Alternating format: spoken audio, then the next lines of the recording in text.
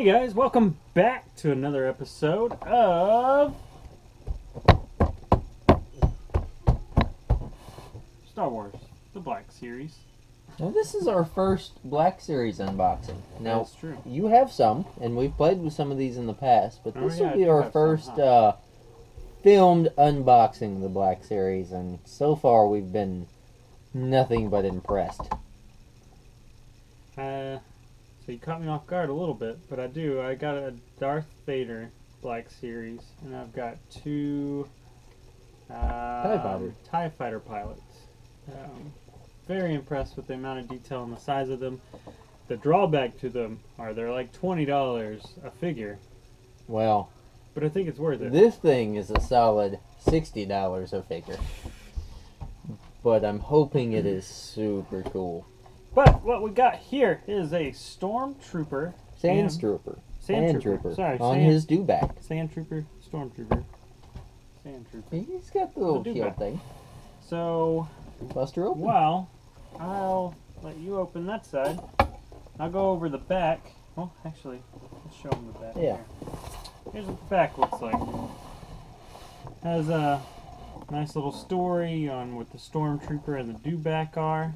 If you want me to, I can read that to you guys. This is Black Series number 4. Has some number 4. detailed pictures here of all the detail. On that, I really like the art on the front and the back. They do a really nice, just general art for the box. And it's just the model itself. There's no CG or anything. The front's a little different, but yeah. But I mean, it's basically the toy at the end of the day. So yeah, let's bust her open. What you get in there? I think we all just want to see this thing at the end of the day, right? That's what we're here for. Oh, wow. And right off the box, that looks super cool. Nice. So, quick story that they have in the back. Sandtroopers were dispatched to the desert worlds, wore specialized gear, and are nicknamed Sandtroopers. Sandtroopers wear standard Stormtrooper armor augmented with water cooling units. Augmented with cooling units, a helmet, sand filter, a survival backpack, and extra rations and water. While hunting for the Death Star plans on Tatooine, Sandtroopers used native Dewbacks as mounts. These Dewbacks are rugged reptiles with thick hides. Dewbacks are plodding, but reliable mounts. When prodded by their riders, they are capable of brief bursts of surprising speed. My gosh, can I speak today? Alright. Right off the bat, this guy is stupid detail. The sand detail alone is pretty impressive.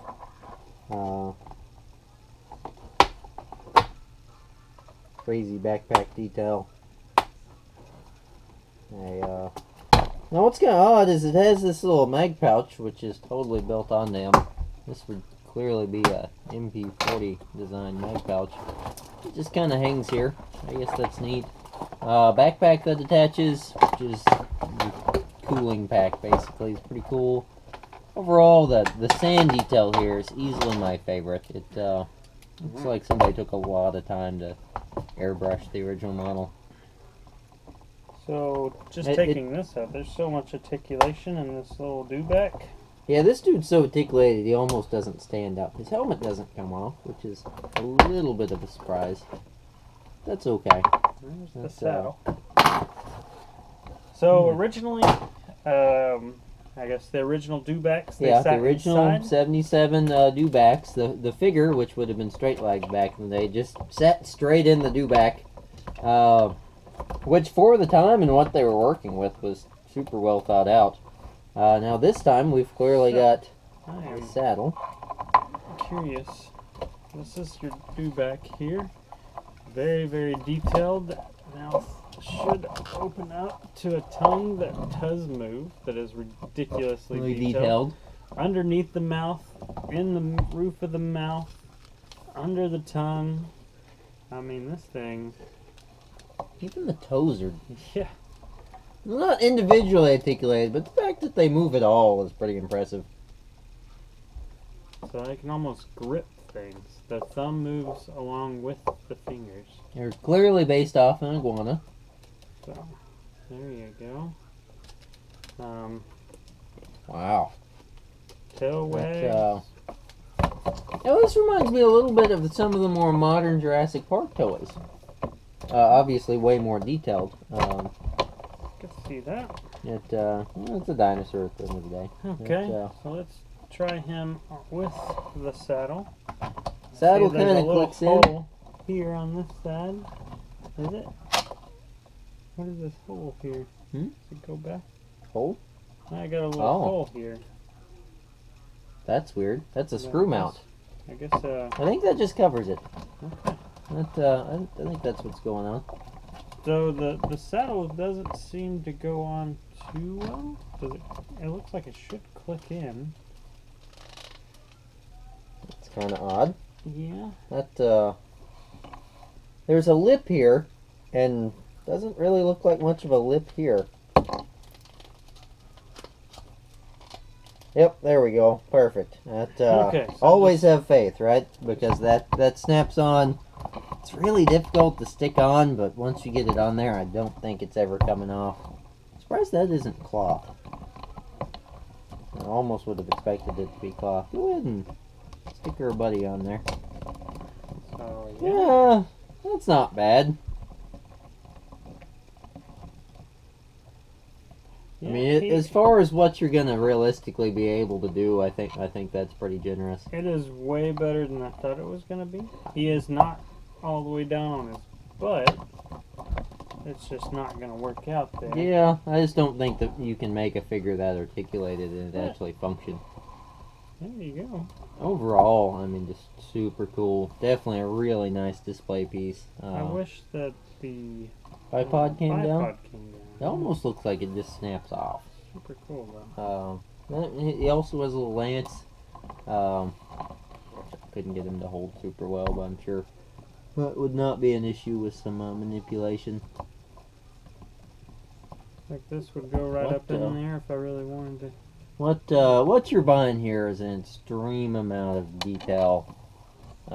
Clearly not really intended to be a toy per se, even though it's an extremely good one. Yeah.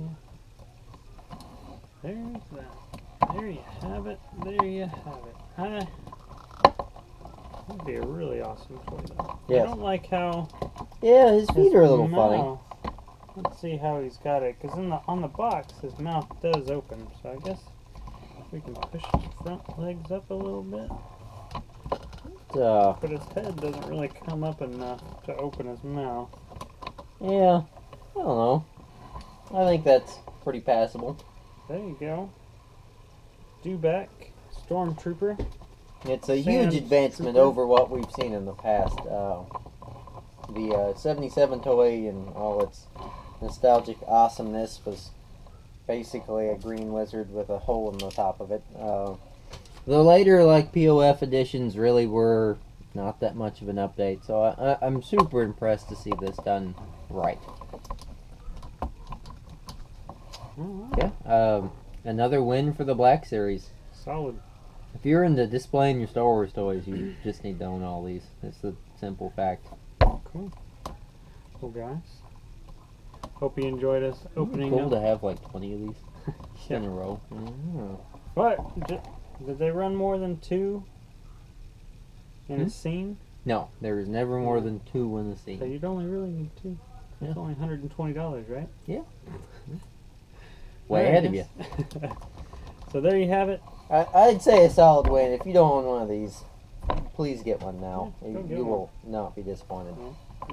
Anything Black Series so far that I've come across, you're not going to be. I suspect, and we're going to be finding out if that's true for the whole series, but I suspect it is. Alright, guys. Well, remember, like, subscribe, hit that bell so you can see all of our up-to-date newest videos that we put out. Lots more Star Wars stuff to come, lots more Lego stuff to come, and lots more ponies to come. Definitely more Marvel stuff. If you like Spider-Man, stay tuned. If you like TMNT, stay tuned. Bunch of But TMNT stuff coming too. we'll see you guys later.